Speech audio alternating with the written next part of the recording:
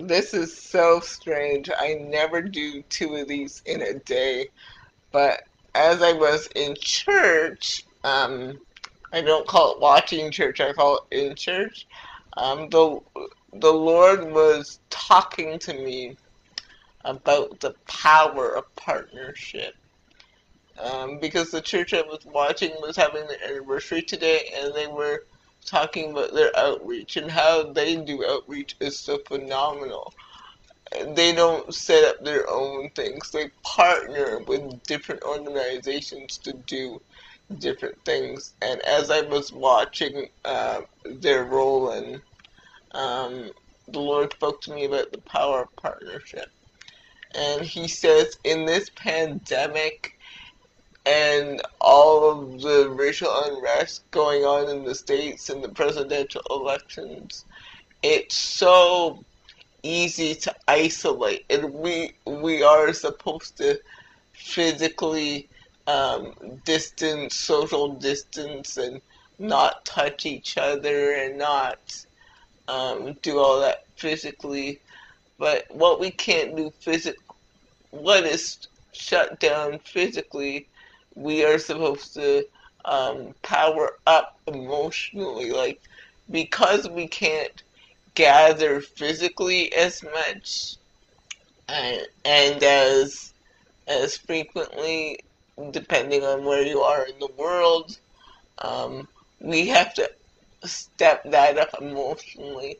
And the Lord is saying there's more power in partnership than there is in one. And the Lord is really calling in this season of isolation to not spiritually isolate, not emotionally isolate, though we have to physically isolate.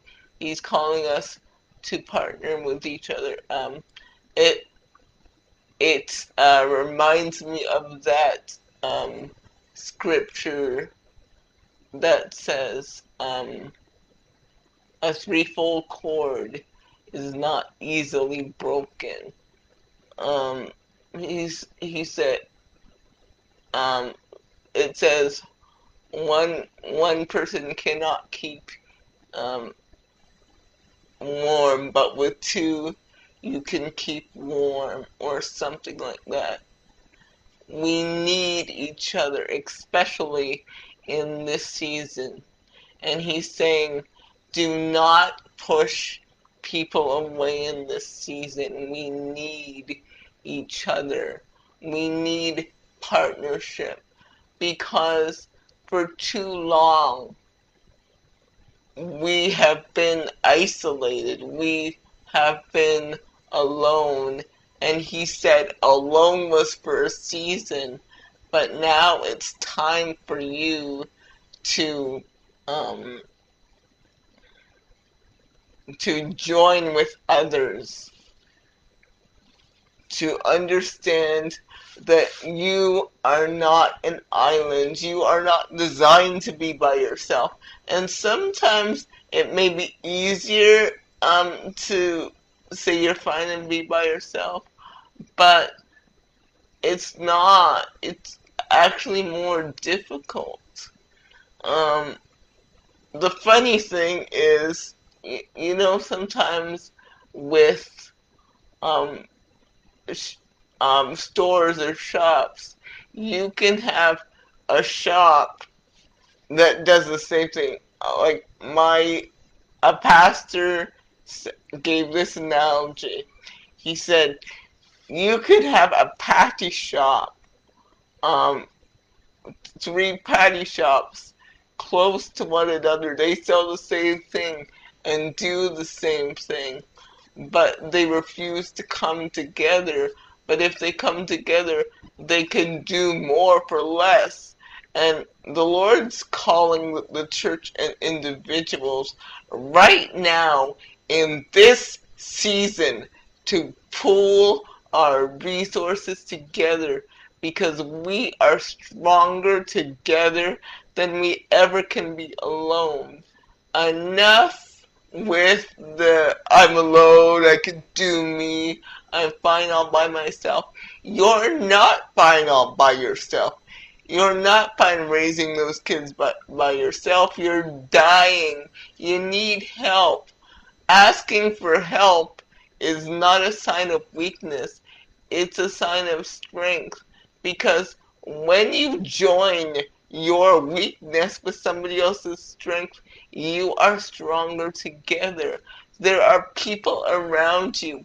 If you just take one little step and reach out, there are people around you that are just waiting to help you.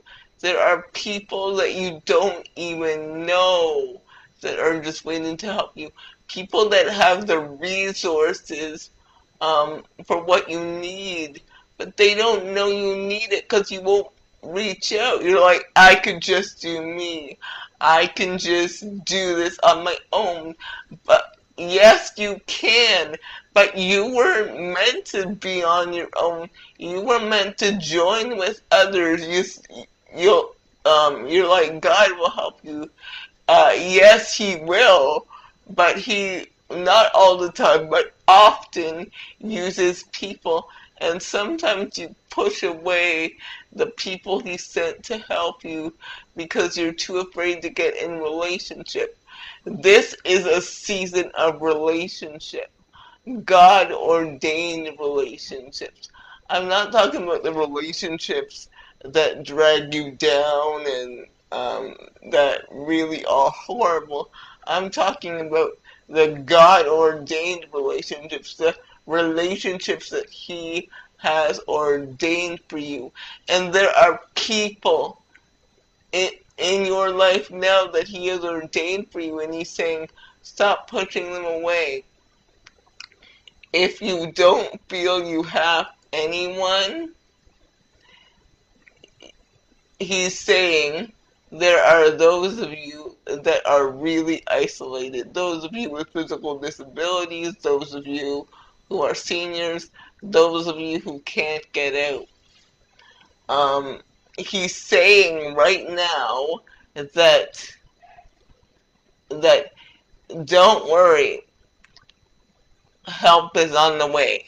He's saying right now, don't worry, don't fret, help is on the way. He sees your toil. He's heard your cry. He's seen your prayers. He's seen you get down and dirty and fasting.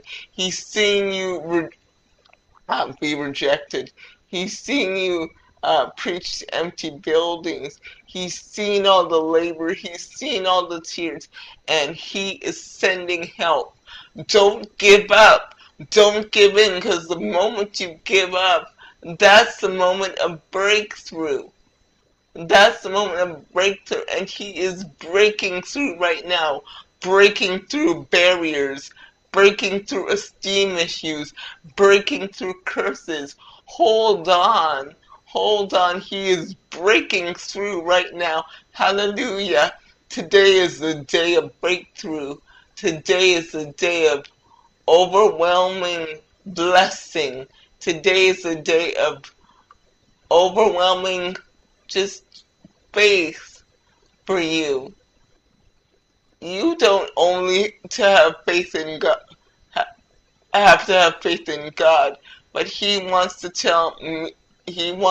to tell you today that, beloved, dear one,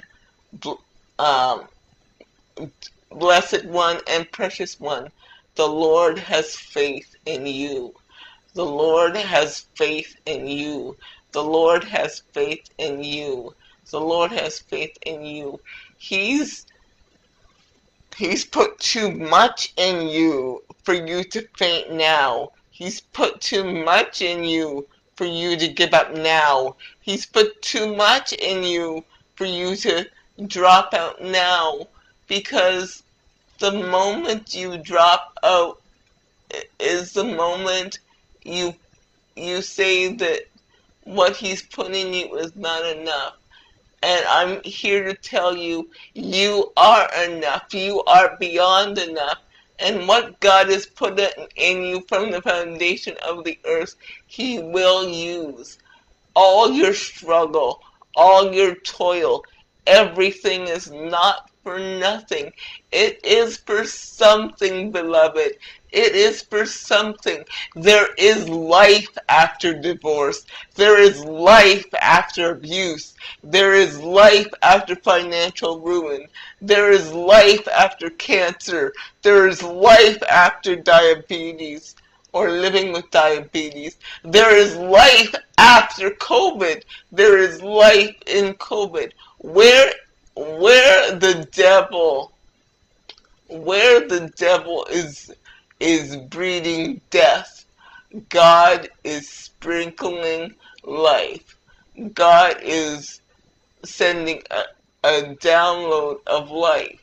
And when I say there is life in COVID, let me explain that. I'm not saying that COVID isn't killing people and COVID isn't awful, but what the fruits of COVID are bringing are totally something that God is using. COVID, I've never seen churches come together. I've never seen um, uh, organizations give or whatever, like, as much as I do for COVID. As horrible as COVID is and was, it brought stuff out of us, good stuff and bad stuff that we didn't even know. And the bad stuff we have to work on and go through process to change. But the good stuff is so phenomenal.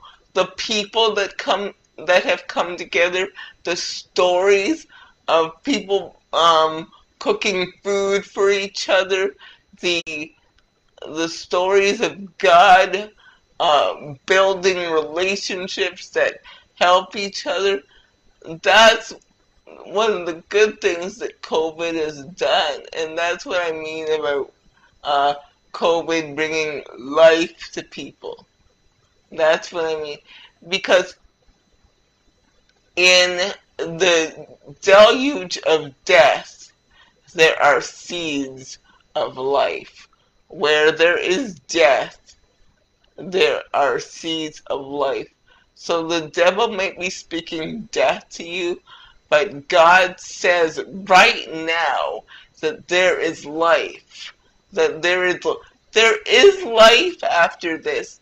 There is life after divorce. There is life after that broken relationship. There is life after abuse. There is life after rape. He said there is life. There is life. Where the evil one has planted death, there is life. He said to speak life. This morning I came on and talked about the best sermon you've never heard. And I was talking about the 4 things that your life can preach. Uh, your life can preach life. Your life can preach. Your life preaches by your life. Your life preaches by your actions. Your life preaches by your strife. And your life preaches by your love.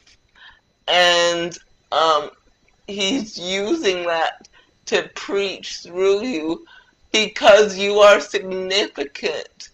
The reason he chose you to raise those kids is because you are significant. He has a purpose for you. He has a destiny for you. He's just waiting for you to realize who you are. All of this was to show Canada and show the world who we really are as a people. This morning I mentioned there is nothing that shows you who you are like trouble. There is nothing who shows, and I also said, trouble is not to show God who you are. It's to show you who you are and you who God is. So, God in this moment, in this season, is showing you who you are and is showing you what you've got in you and who He is to you. And He wants me to say, there is life after this. There is life after this. This is not the end of your life. It's only the beginning. And all these troubles and all these trials, they're just seeds for what God is going to do. Each lonely night, each tear, God is going to use to build things that you could never have dreamed. Through your children, through your neighborhood, through your community, God is building something. God is building His church. This morning I was watching church, and it was a partnership with it was Elevation Church's anniversary, and it was they were partnering with Maverick City, and Pastor Furtick announced this morning that in the spring, Elevation Church and Maverick City are coming up with a whole project together, and I'm so excited about that. But the song that they sang this morning was called "Build Your Church," and it was just so, it grabbed me. It was like, build your church, build your church, build it from the bottom, build your church. And as they were singing these words, I was thinking, we often think of church as a building, but the church is the people. So when God says, on this rock I will build my church, He means, the rock means Jesus, which we all know, but when He says build your church upon this rock, He means build you. Yes, you. He doesn't mean to build a building. He doesn't mean build a building on Jesus Christ. Build a sanctuary on Jesus Christ. He means build a person. And as God builds people, that way He builds the church. That is how we build the church, is we build people. We bring people the Word of God so that they can be built up. They could have the tools to go through their lives. So as the Lord is building people, He's building your church. So actually, build your church means to build me. When they were singing build your church, I was thinking build me, because the church is not building. It's not a building. It's just brick and mortar. But building God's church means He's building people. So the organism of the church needs to put structures in place to build people and not buildings. We've spent years building pretty buildings and pretty little service structures and little things. He's like, it's time to build the people, not the service structure, or not the stuff around it, but build the people. He's saying build my church, meaning building people, not buildings or service structures or liturgies or anything like that, anything external. He's like, build the people internally, and what you need externally, I will provide. And not only for churches, but individual people. So build your family up. Build your children up. Build your marriage up. There are tools all over to build certain things up. So build your communities up. And that's not a lofty idea. You just have to be available to give a meal to a person, give a smile to a person, do whatever you can do. And he's saying that is building my church. He's saying when you build my people, that is how you build my church. That is what the Lord is saying right now. Thank you guys so much. It is so rare that I come on twice, but the Lord really wanted me to preach this second sermon, and I'm so glad that He used me. I'm so honored. And this past year, speaking of anniversaries, 2021 will be my 10-year anniversary preaching on YouTube. So I've been preaching on YouTube for 10 years.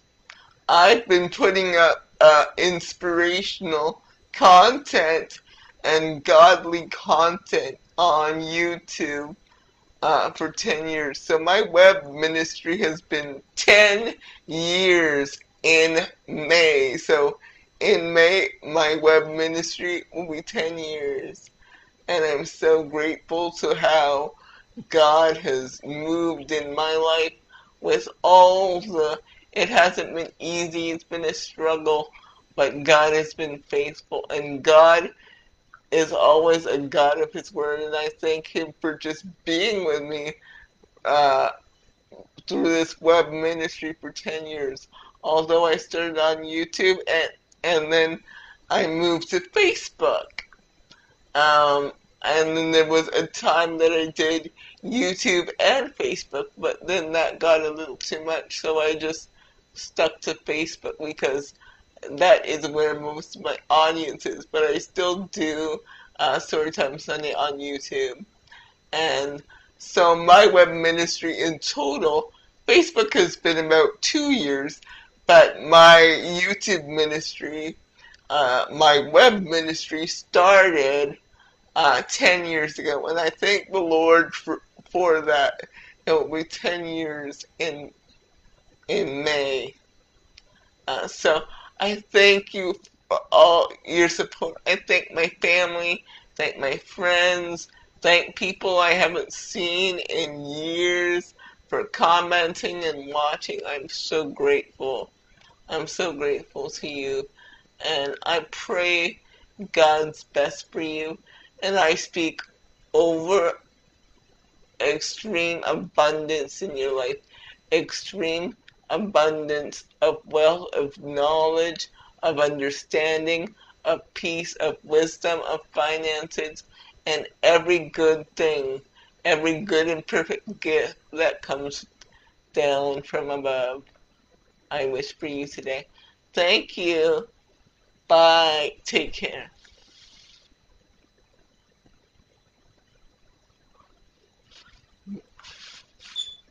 Build your church. Build your church. Build it from the bottom. Build your church. Build.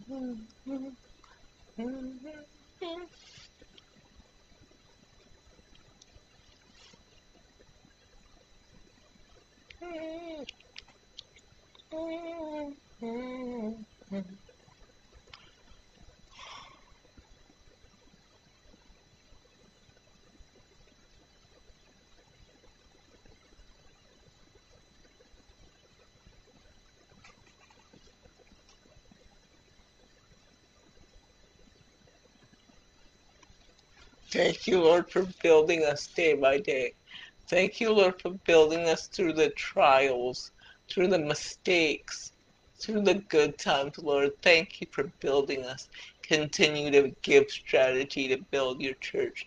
Give strategy to build your church. Give strategy to pastors. Give understanding to pastors, oh God, to build your church. and to service your people, God. I praise you for what you're building in this pandemic, in this time of racial unrest, and everything that's going on, Lord Jesus. I praise you that you're building your church. I praise you that you're setting the course for our lives, oh God, for your body globally, Lord God. Set the course, God. I thank you, you're already doing so. And I believe that this will be a moment in history that will be so explosive, so overwhelming, that we won't even know what to do.